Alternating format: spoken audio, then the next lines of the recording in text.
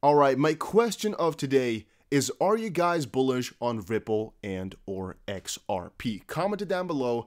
The reason I'm asking is I just watched this amazing interview between Brad Garlinghouse and A. Pompliano, and it really goes over a lot of the pain points and questions we've had in the recent months. And in this video, I want to give you a good summary of what they were talking about, while also giving a broader idea of what I'm seeing Ripple and XRP do. And stuff he's talking about in here is going to be very, very important to know. Alright, so stay watching, make sure you watch it all the way through, and we are very, very close to 50,000 subs. Very, very close. So, yet again, we're giving away 100 XRP in this video, and all you have to do is make sure you press the like button, subscribe, and comment something down below. But in our next video that's going to be coming out, so in about 3 hours or so, we're also going to be announcing one giveaway winner, or 4 of 25. I'm not too sure about that just quite yet. Having said that, it is a wonderful interview, guys, and if you have some time left, watch it yourself. Otherwise, just watch this video here because I'm gonna guide you guys through with my trusty notes. Now, the video here started out with a little bit of a talk about Ripple moving and Ripple's kind of small future plans. It wasn't too important, but pretty soon here, it came over into the regulatory bodies and the biggest issues that Ripple has been facing. They also talk about how many members. There's like 150 that are working with XRP. That's something he literally says. And also the fact that there would most likely be a lot less kind of debate about companies hopping on in. Because as of this point, a lot of companies they talk to, literally his own words, they don't want to have anything to do with the XRP cryptocurrency is a little bit of a problem. He then pinpointed out that the US is holding back innovation because of one new thing they want to introduce, for example, 8 regulatory bodies for ruling over crypto, which would of course be impossible. But then the question was brought up, is XRP a security, right? And is XRP really decentralized? And everything a little bit more along those lines. And one of the cool things he then said is, well, if you compare it to Bitcoin and Ethereum, and you kind of take a look at that, he would definitely say yes. And a cool one to know there is that Ripple was once opposed to some changes to the XRP ledger, but it actually still passed. Which, yes, is quite a good indication that XRP is decentralized, at least in his opinion. But he, of course, doesn't know how they also do it, how they are thinking about it, the government, so to speak.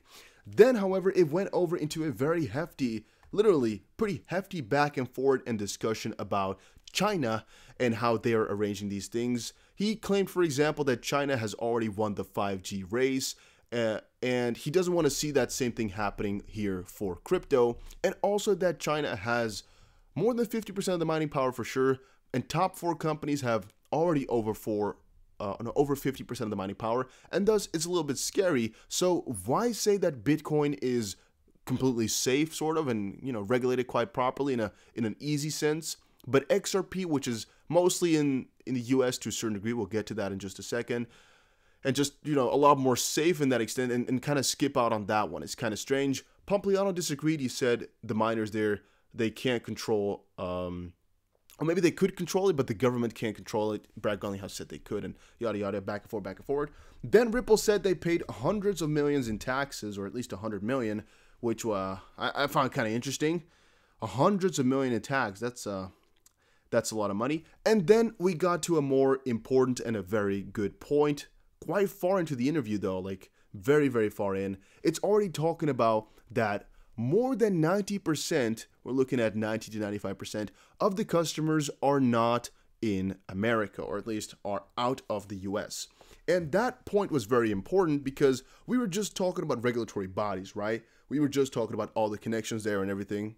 And what is important to know is that XRP, if it were to be declared a security, could still operate just fine for a multitude of reasons. One, they could just move to a different place and just operate only outside of the US, right? Which, again, would kind of, quote unquote, suck to kind of think about it. But, point 2, it won't really matter if the US is not included in this because only 5% of the customers are US anyway. So, in the end there, in the bigger picture of things, they could fully operate it with being a security. And kind of 3 is they would have to go and ask for the proper licenses to fix everything, which would most likely still work regardless. So the whole security debate is more so a battle of wits and more so a battle of who's going to win the lawsuits that might, come back up here or something like that. But it's not really a question anymore, at least in my mind, whether or not Ripple would fall down if XRP were to be declared a security.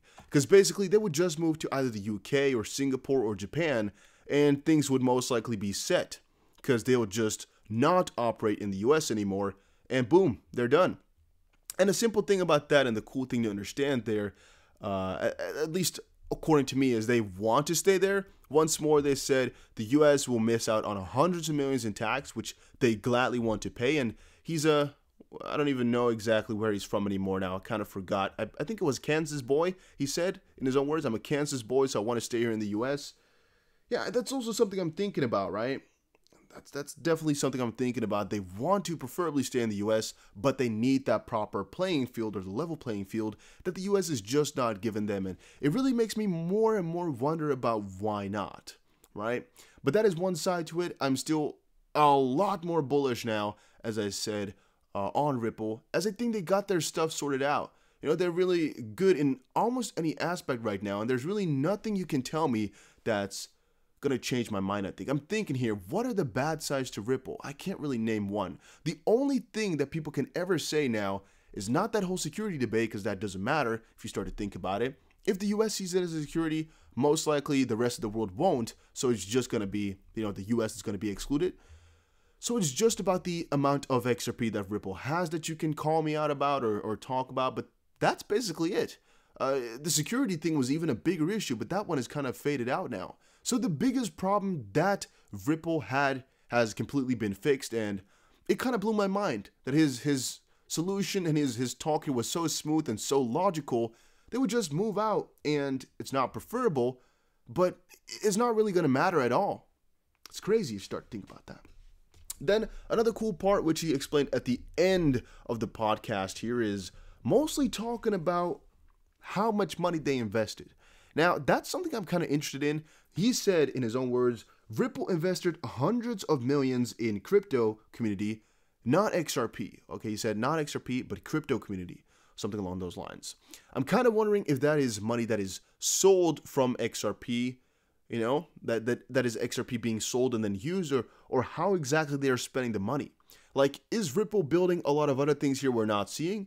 Is Ripple investing in a lot more that is going below the radars, or are they just talking about things like MoneyGram that they're funding? Because I don't think so, right? That wouldn't be crypto community. So then it will most likely have to be things like, for example, XRP Labs, or like everything through Spring, because that's, I guess, $500 million. So, I mean, yeah, maybe that's what they're talking about. But, it kind of got interesting to hear that one. But I think that was all here. I think I've written them all down, and we went over them. Yeah. 8 regulatory parties. I think we went over all of them. On XRPL, yet they still passed. Yeah. Everything we covered. So we can close the book right now. I've tried my best to summarize 35 into about 6-7 minutes. Having said that, guys, I'm still pretty damn bullish on all this crypto. Everything is still following the agenda. If we're taking a good look at Bitcoin, it is still following the pattern that we are kind of hoping for. Again, don't think this is necessarily going to happen. This is not by any means trying to tell you that is. And by the way, this is not financial advice regardless. This is just a hypothetical scenario.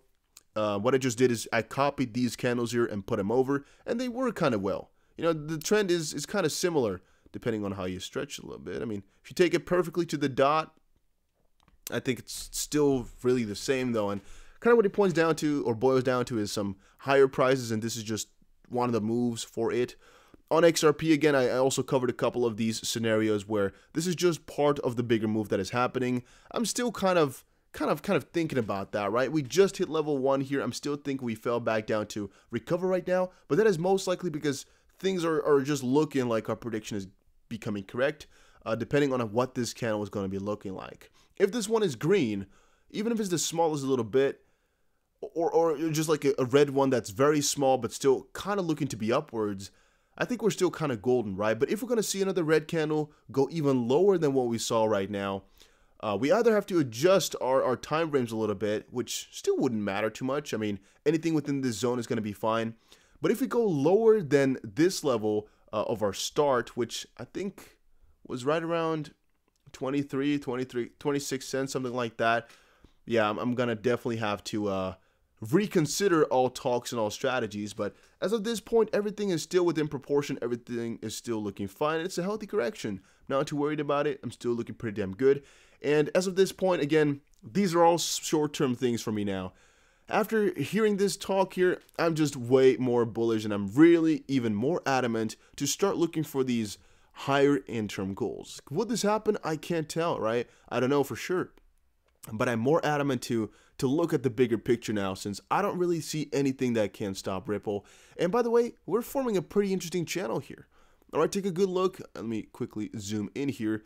I drew them with red lines here to show you what exactly we are trading in, and it's working pretty perfectly on the 1 hour here. That's kind of scary how good that is happening. It's the second time now in how many days is this? About 3 or so that we are in a range. Let me quickly also draw this one for you guys to get you a little bit of an idea going. We are in another channel right now where, well, can I put it? No? Can I not draw? There we go. What am I doing here? I wanted to put in a line, actually. There we go. So something like this. This was the channel. We thought it was broken. It continued back on just a teeny weeny bit afterwards, which is also kind of strange. But wow. Maybe though you can say, all right, we actually had a very, very short-term channel. Very, very small here. And from there on, we actually created a downtrend. So like this, which has now already been broken. I mean, I don't know. We didn't actually get even a confirmation candle. We just hit it twice, and we should have hit it 3 times to confirm. We didn't. So I'm also not really of that opinion, if we were completely honest. But what then is happening here? It's pretty crazy, if you're really asking me honestly here. The bigger picture is all set in stone, though. And I'm still hoping that because we haven't hit Fibonacci at about 44 cents or so. 44? Was it 44 now? I think it was 44, right? I think it's on the unnamed chart here. Let's see, unnamed 2, I believe it was on. Maybe it's unnamed 1. Yeah, no, it's unnamed 2 here.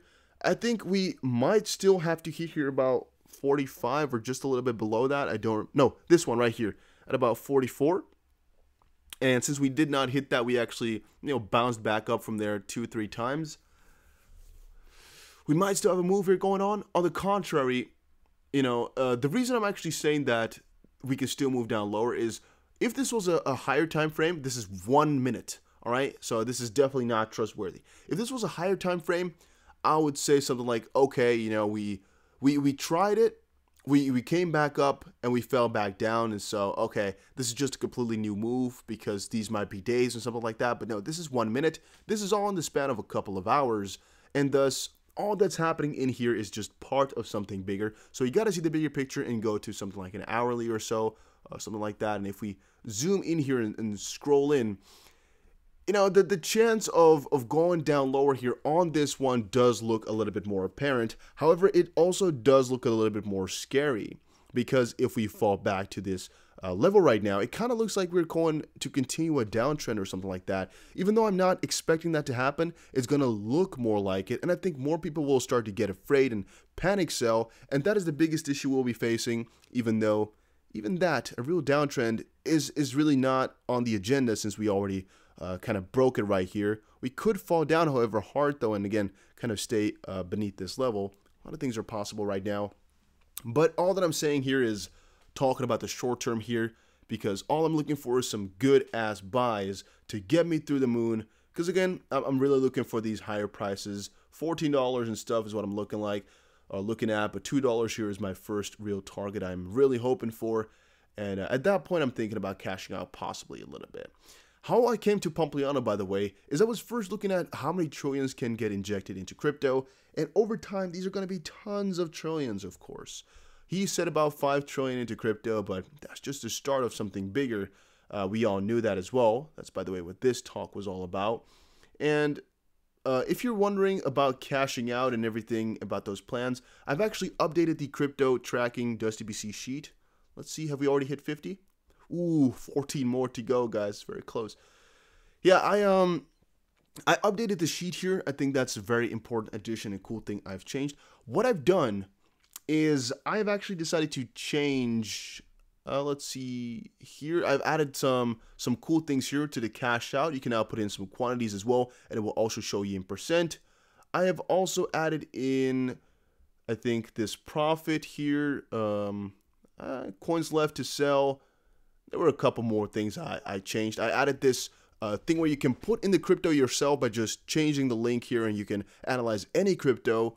That's the simplest way to do it. If you just change this one to, for example, XLM, you change the link to XLM, you change this to XLM, everything will be changed, all right? Automatically, everything will work itself out, so that's pretty cool. And yeah, to quickly once more go over why I think this is important, is you gotta have your cash out prices locked in. And now, through all of this, you can also see a couple of other cool things, which is, for example, if this would be your cashing out scheme, right, this is what you would want to go for. If you had 15,000 XRP in these proportions, you would want to go for it. You can actually see your average sale price of XRP would be about $8.37. And if you have that in the back of your head, then again, this would be your cash out plan with your amount of coins right now. If you then want to calculate how much XRP you would need to end up with $1 million, you just put in that price and you now know you would need 119,000 XRP to become a millionaire. I also think things like that are pretty fun to add in, so you guys get a better intuition of where exactly you are and if your finances are doing good or not. And if you're wondering how to get that, you have to become a channel member or just make the sheet here. I don't think it's that difficult to do. Just look at what I made and try to replicate it for yourself. It will take you some time, but it's definitely possible. And I can save you that time if you become a member. But again, it's not necessary. That's why I keep showing it here, so you guys can also just copy it yourself. Just being a member is something cool, but it shouldn't have to be mandatory. We're getting very close to 50 though. I'm very excited about that. But since we didn't hit it in this video, we're going to be announcing the giveaway winners next vid. So stay subscribed, check it out, because that's going to be our 50K special, even though it is not actually going to be a special video at all. It's just another crypto news one, but it is where we hit 50,000 subs though. Or maybe it's going to be in the middle here when I'm trying to... Ooh, that's actually kind of scary, right? It might actually happen while I'm not recording. So I guess I'm going to have to record the video pretty soon after this one. Otherwise, I'm going to miss it.